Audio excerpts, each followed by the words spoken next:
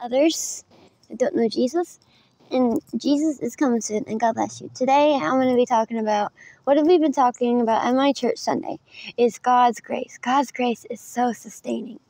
And when you truly think about what God has done on the cross for you and our sins, His grace is so efficient and so everlasting that it's just amazing to think of, because of all the things that He has done for us and how that He is so loving and so kind and so, I can't explain it. It's just, His grace is so loving. Like we sing, I'm sure you've heard of the song Amazing Grace. It goes, Amazing Grace, how sweet the sound. Sorry, I'm looking for my ride. I was from right for go to work. That's why I keep looking that way. I'm not trying to roll my eyes. But yeah, God's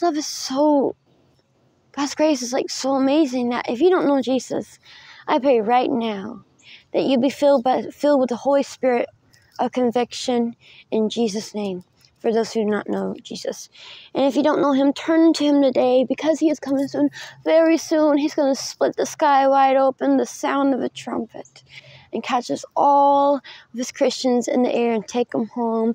And you do not want to be here for the suffering of the tribulation when Satan is going to spread all of his lies and deceit and make him wonders that he is going to be God and all kinds of stuff like that. But yeah, God's grace is so amazing. But just turn to Jesus. Just admit you're a sinner. Believe that Jesus died on the cross for your sins. Repent of your sins and you'll be saved. For in His word says, whoever shall call upon the name Lord shall be saved. Well, God bless you guys. And Jesus comes and He loves you. And God bless you.